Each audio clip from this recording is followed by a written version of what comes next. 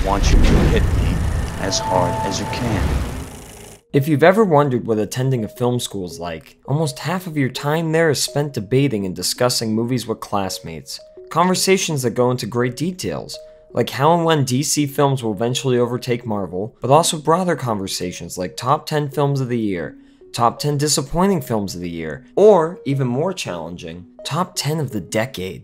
Eventually your professor would overhear the conversation and inevitably tell you about the year 1939. The greatest year in the history of film. Its lineup of films was the murderer's row for cinema lovers, as evidenced by the Oscar nominations the following year. While we've had some overall weak entries that have somehow snagged nominations over the past decade, that year's nominees include Dark Victory, Wuthering Heights, Of Mice and Men, Stagecoach, Love Affair, Mr. Smith Goes to Washington, Gone with the Wind, and perhaps the most beloved of them all, The Wizard of Oz. You remember, the story of a young farm girl named Dorothy who is whisked away to a magical Technicolor land where she kills the first woman she encounters, meets up with 3 social outcasts, and sets off to kill her first victim's younger sister. She's dead. You've killed her. It is remembered as one of the most beloved films of all time, and is regarded as one of the greatest films ever made. It is one of the 25 films that kicked off entries into the National Film Registry, and according to the Library of Congress, even though I'm not quite sure how anyone could ever track this, it is the most viewed movie in history. Right now, generations of your family hold this film in the highest of regards, and yet only a few, if any of them, know the history behind the making of this classic. We've been hitting up a lot of films from the past few decades, so why would we choose The Wizard of Oz? The answer is simple. With today's current climate in filmmaking, from the Me Too movement to equal pay to safer working conditions, it's simply mind-boggling to know that a film so beloved was made under the circumstances of The Wizard of Oz. If you're wondering why, we'd answer because of on-set accidents, because of horrible working conditions, because of toxic makeup poisoning, because of studio-prescribed drug abuse, because of an on-set sexual assault, and rumors of suicide. Just because. So take a step back, click those ruby red slippers together, and leave Kansas in the rear view as we absolutely destroy what you thought you knew about The Wizard of Oz, and ask the ever so obvious question, what the f*** happened to this movie?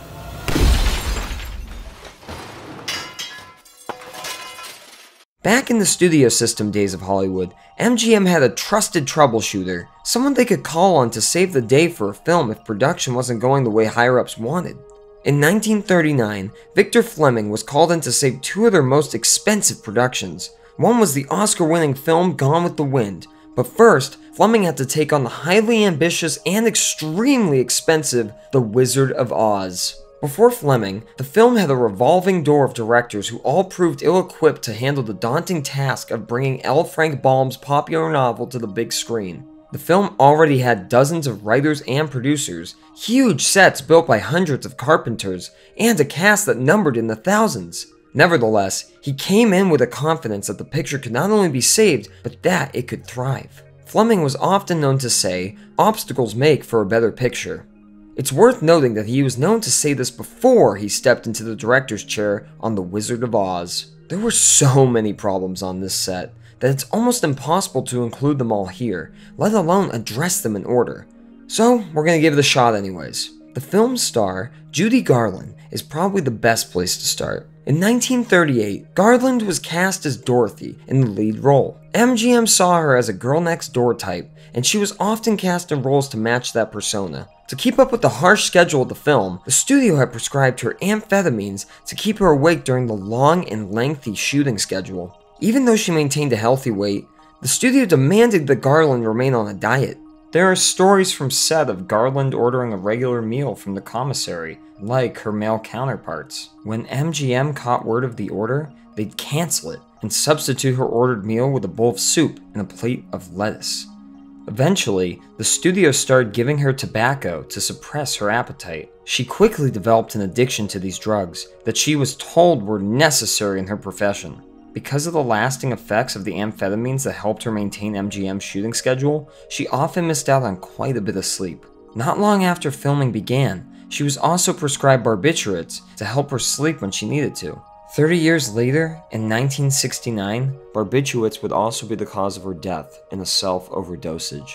With the world fixated on the Hollywood sex scandals that arose over the last few years, it's worth noting that this intolerable behavior was tolerated on sets and show business for decades before it came to light. The Wizard of Oz was no exception. Garland was subjected to the same type of behavior during filming. At the time, she was only 16 years old. Studio head, and perhaps chief culprit of those she accused was co-founder of MGM, Louis B. Mayer. He would often compliment her on her singing, claiming that her performance, unlike others, came from the heart. He would accompany that compliment by groping her to show her where the heart was. Another executive that Garland wouldn't identify demanded that she have sex with him, like so many other female stars that the studio had. When she refused, the executive promised to ruin her career in return. All of this was told in a biography that wasn't published until 2009. The biography itself was at one point optioned for a movie, where Garland would be brought to life on the big screen by Anne Hathaway. The movie never actually made it into production, as its very own executive producer was soon hounded for committing the same type of behavior for decades. That producer was, you guessed it, Harvey Weinstein. I know such things should be discussed, but it doesn't make it any less depressing. Let's transition from Garland to the Munchkins. Surely something so joyful and happy couldn't possibly be controversial or derogatory in any way. So what were we, funny little weirdos? To make you laugh? Oh, no, not at all. What were we wearing? What? What were we wearing? Well... The stories of the Munchkins behind the scenes of The Wizard of Oz have become the stuff of legend. So let's break down what was actually real, starting with the man that assembled them, Leo Singer. He was an agent in Hollywood who specialized in what he called, please forgive me, midget entertainment, and promised the producers he could bring in 124 little people, all under 4'4", all white, that the studio required. While he made the numbers, he lied about the height, as many of the little people he brought to set were deemed too tall. Those actors were rejected and replaced, but because of his dishonesty, Singer's pay was cut. This resulted in him taking $50 from each of the Munchkins' weekly wages for the duration of the film. The Munchkins were only being paid $100 a week, so Singer was taking half of each of their wages. This is a huge insult when you consider that Toto, Dorothy's dog, was pulling in $125 a week. Surely you can't be serious. I am serious.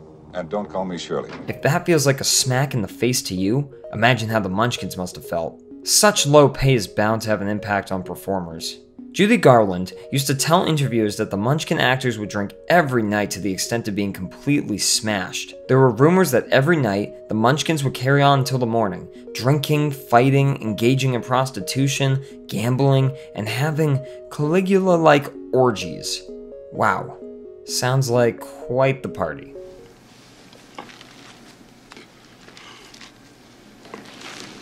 In terms of the fighting, there was one day of production where a little person named Charles Kelly showed up on set with 2 loaded pistols. He was angry because he felt that the mayor of Munchkinland, played by Charlie Becker, was flirting with his wife Jessie. As it turned out, he was right. Charlie Becker and Jessie Kelly married in 1940, a year after Oz was released. So I guess we can add cheating, adultery, cuckolding, or whatever that situation was to the list. Perhaps the worst of all of the Munchkin rumors goes back to Judy Garland herself. When her ex-husband had a posthumous memoir released a few years ago, he alleged that Garland was repeatedly molested by some of the little people on set.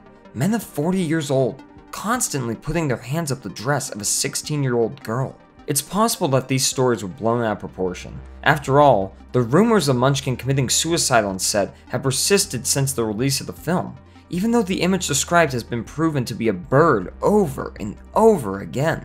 Throughout decades, nearly a century now, the truth can be stretched very far without many people around to correct it. The rumors of the Munchkins' behavior was very upsetting to the little people themselves. They denied all of the claims and argued that they worked very hard for very little pay. Regardless, the Munchkin allegations remains one of the low points of the troubled production. There were so many stories of this type of behavior on set, it's actually really hard to name them all in one video. So if you have a favorite that we missed, sorry to let you down. The types of problems covered so far still persist in Hollywood today, but the industry has improved since the days of Oz. Guarantees of hours and time off, which is unfortunately still ignored a little, came out of the decades where actors didn't have those benefits. So did the guarantees of a safe workplace, because in Oz, conditions were anything but safe.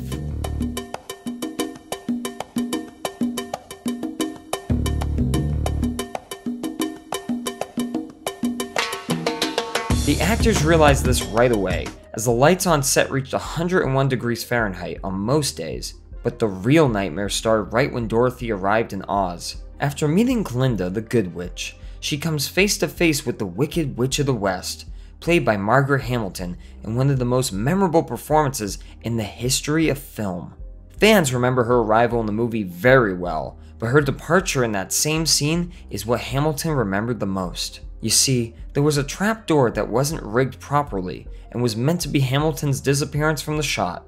While she wasn't in the frame by the time the smoke cleared, the fiery exit left its mark as Hamilton suffered a 2nd-degree burn on her face and a 3rd-degree burn on her hand. After taking a few weeks to recover, she returned to set on the condition that she not be involved with any pyrotechnics on set. Producers were fine with that condition, as there were very little pyrotechnics left in the film. A stunt actress, Betty Danko, was hired for what pyro was left. While shooting the Surrender Dorothy skywriting sequence, Danko was seated on a smoking pipe that was made to look like a witch's broomstick. During the initial take, the pipe exploded. Danko went on to spend 2 weeks in a hospital recovering from the incident, and her legs were permanently scarred from it. A second stuntwoman was brought in to finish the broomstick sequence. The shot looked pretty good though. Ultimately, Hamilton returned to set and finished out the role as intended. What wasn't intended was the green tint on her face weeks after shooting concluded. Turns out the makeup used for the Wicked Witch was copper-based, which is life-threateningly toxic. She accidentally licked it at one point, which caused her to be nauseous for over a week. Which is lucky considering that paint is fatal if ingested in a slightly larger dose. Hamilton finished out her time on the film, but finished it all on a liquid-based diet. Believe it or not, the makeup nightmares don't end there. Ray Bolger, who also served up a legendary performance as the Scarecrow, was originally cast as the Tin Man. Wow, that is a fun fact. It'll get worse before it gets better.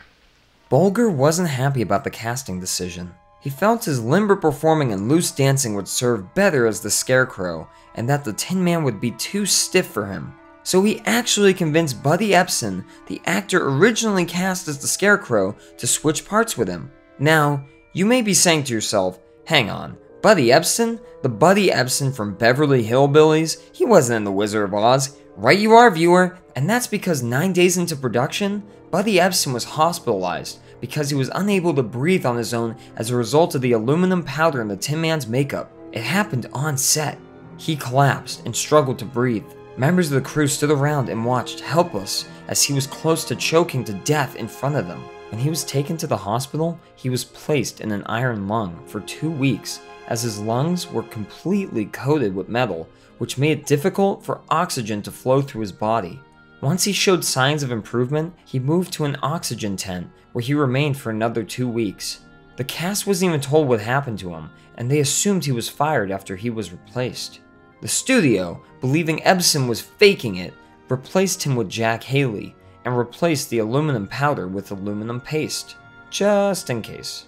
So after one actor was hospitalized for their makeup, no one thought to check the makeup of other actors? Are you serious? I'm dead serious.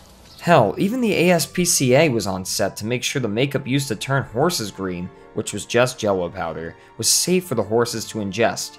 But it's okay.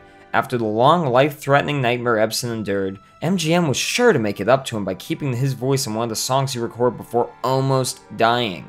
At least the Cowardly Lion didn't have to put up with any of this. The actor who portrayed him, Bert Lahr, may have been the only cast member who escaped unscathed. He just had to wander around the set in a 60 to 90 pound costume, because it was made from real lion hide. So, finally, I think we've covered all of the unsafe conditions on set. Oh, wait, one last one.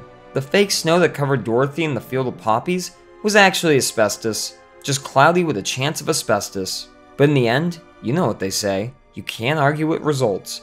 Except the results weren't that magical. While The Wizard of Oz received tremendous acclaim upon release, it brought in a measly $3 million during the entirety of its theatrical run. Considering that the film had a $2.7 million budget, that's barely any return at all. When you add on distribution, along with the huge marketing and merchandise campaign MGM put out for the movie, including clothing, soaps, and coat hangers? You understand that the studio wanted to push Oz as far as it could possibly go. Unfortunately, the film ended up being a $1.1 million loss for the company. 10 years after its Oscar success, Oz was re-released in theaters. By this time, Judy Garland was an international star. The film's themes of overcoming evil and the importance of home seemed to be exactly what audiences were looking for in a post-war America. It wasn't until this release in 1949 that Oz recouped its losses and became a profitable film for MGM by about $50 million in today's money. What took the film from successful to iconic was the advent of television. MGM sold the rights to televise Oz to CBS. The price tag was $225,000 per broadcast. Its first broadcast was on November 3rd, 1956, and debuted with a 33.9 Nielsen rating. That was roughly around 45 million viewers. CBS aired the film again 3 years later, and brought in even more viewers than its previous showing, thanks to moving its airtime up 1 hour. Knowing a success when they have one, CBS negotiated a deal with MGM to air the film a third time, and eventually the deal turned into an annual special event for the network. These annual viewings continued for decades until the 80s, when Turner Broadcasting purchased the MGM library, which leads us to today, where The Wizard of Oz can be caught on TNT, TBS, and Turner Classic Movies sporadically throughout the year. Today, critics continue to regard it as an absolute masterpiece with groundbreaking visuals and deft storytelling. It has earned a 98% on Rotten Tomatoes and a score of 100 out of 100 on Metacritic. It's listed as #1 on AFI's top 10 fantasy films of all time. About a year ago, after compiling data on over 47,000 films, The Wizard of Oz was named the most influential film of all time. The scene that transitions from a sepia-tone film to a Technicolor work of art ranks high on numerous lists of most memorable movie scenes. Its success led Judy Garland to a new contract with MGM, and a hefty pay increase as well. She'd go on to become one of the top 10 box office stars in Hollywood, and earned an Oscar for Best Juvenile Performance. The film was nominated for a total of 10 Academy Awards that year, and brought home 2 Oscars. It won Best Original Score, and Over the Rainbow would go on to win